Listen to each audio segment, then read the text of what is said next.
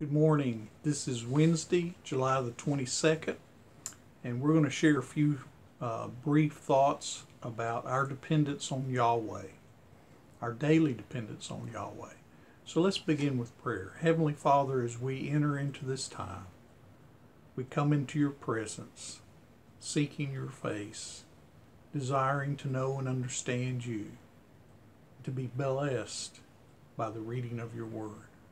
Glorify yourself and sanctify us. In Jesus' name, amen. Dependence on Yahweh.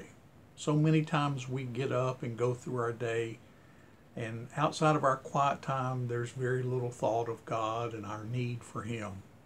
But in Psalm 37, we read in verse 3, "Trust in the Lord and do good, dwell in the land and befriend faithfulness."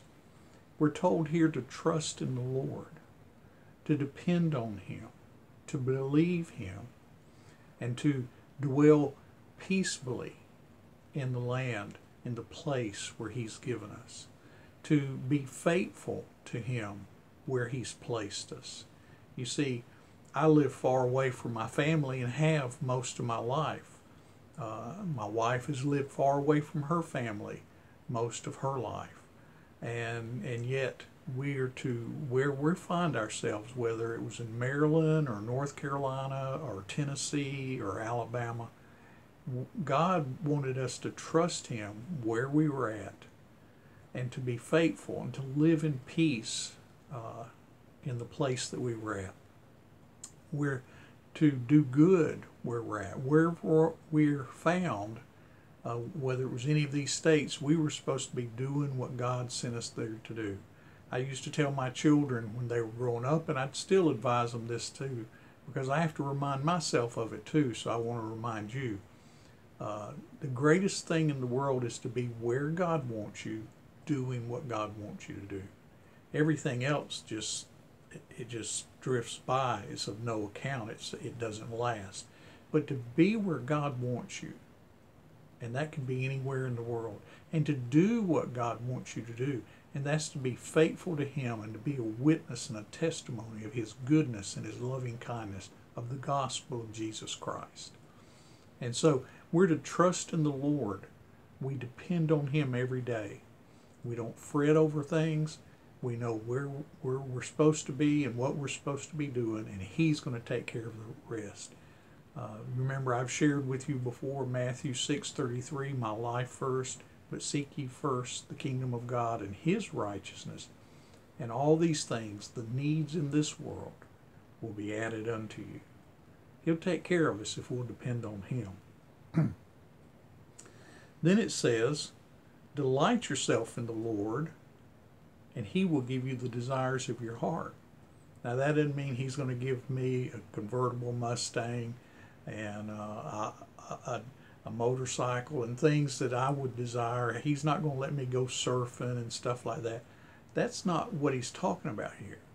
The closer I walk with the Lord, the closer I know Him and understand Him and am intimate with Him, the more my desires are like His desires, because I begin to see life the way He sees it, with an eternal, heavenly perspective. So He says, commit your way to the Lord, trust in Him, and He will act. We're to delight in the Lord, and we'll receive from the Lord. We're to commit ourselves to the Lord, and we'll receive from the Lord.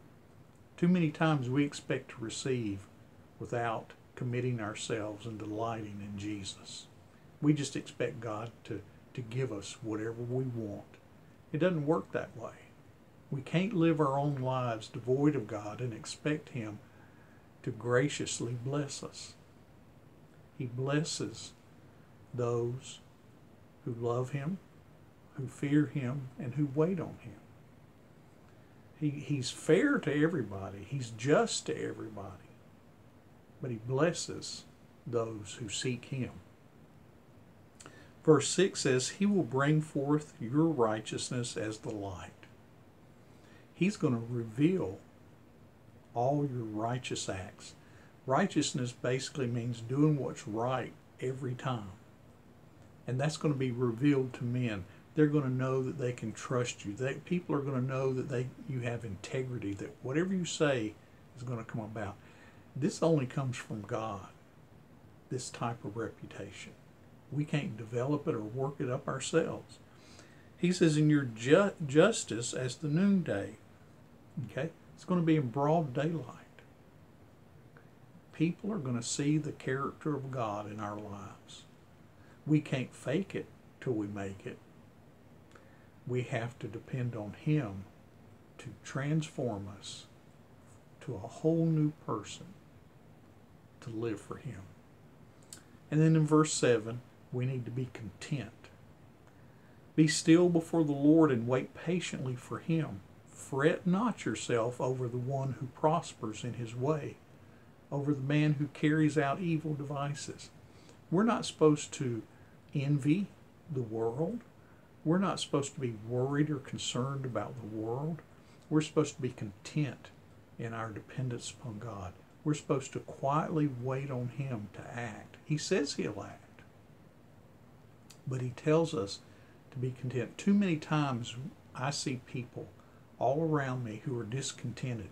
You can tell by what they talk about and how they talk about it. You can talk about how they act, how they respond to things, that they're discontented. Usually they're gossipers, they're murmurers, they're complainers, because they're not content with the life that they find themselves in. Therefore, they're not content with Jesus. They may say they are, but they're not. We're to be content where we are and with what God's got us doing. We're all at different points in our life and different places in our life, and next year we'll be at different points and different places again, but we need to be content to be there and to do what Jesus has us to do. Dependency upon Him every day for our needs, for our ministry, for our life. It's all about Jesus. He sustains us and keeps us. Praise the Lord. May you have a blessed day as you depend on Jesus today.